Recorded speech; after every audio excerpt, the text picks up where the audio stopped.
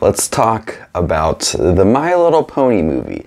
My wife and I opted out of seeing Blade Runner 2049 because of the length, and we were kind of tired, so we decided to see My Little Pony instead. I have no kids.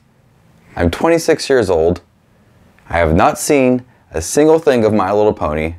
Why am I seeing this movie in the first place? My Little Pony is about the ponies that live in their little pony town, and Tempest Shadow, voiced by Emily Blunt, comes to steal the powers from the ponies, and they have to go to a location to find something that can help them stop Tempest Shadow from stealing their powers. Look, I know I'm not the target audience for this movie, and I really have no clue why I went and saw this movie in the first place, but I did. And it's not as bad as I thought it would be. I thought this movie would be like the worst film I've ever seen. It's just for kids and for them to have fun. But I did find some entertaining moments in this movie, and that's Michael Peña's character. He played this little creature that was interested in eating a lot, and he added a lot of energy to his role. That's probably like the only good thing in this movie. And some of the music is okay. There is a lot of it. There's a lot of music. And some of it's pretty good. Some of it's sung by Sia towards the end. They have some pretty good music from her. But my biggest issue with this film is that it is very, very predictable, and it's very cliched to the point where I could tell everything that was going to happen from probably within the first 5-10 minutes of this movie. The storyline is very simple, and it's been done so many times before, and it's not trying to embrace it or change it up a little. They're attacked, they have to go somewhere to find something that will help them. They meet someone along the way that will help them, but he's also doing it for his own good to gain something, and then they realize, and then they get mad, and then he helps them out at the end. There are so many things in here that I've seen before, and it felt so darn predictable. Even the character by Ty Diggs felt very predictable. Everything I knew was going to happen, happened, and I pinpointed it right at that very moment. That's how predictable this movie is. And as I was watching this movie, I was trying to have the viewpoint of a child who loved My Little Pony.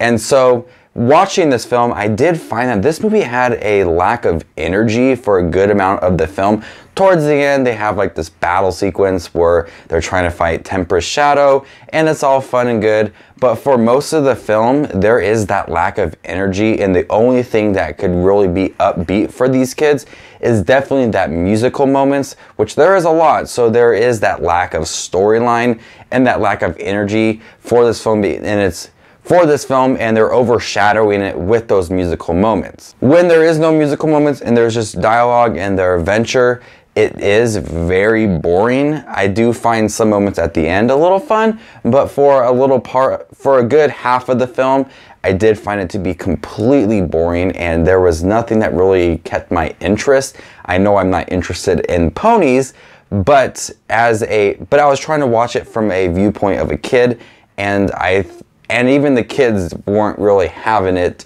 for a good part of the film. And in the end, it picked up, there was that adventure, some good music. So it did end nicely, but it did start really rough. I know I'm not the target audience. I know this isn't my kind of film. I went and saw it anyways because we wanted to see a movie. So we saw My Little Pony, the movie, and I had some fun with it. Michael Peña was the only character that stood out for me. Everybody else was just kind of boring. The film lacked some energy. It was very predictable. The musical numbers were pretty good, but I'm gonna go ahead and give My Little Pony, the movie, a C.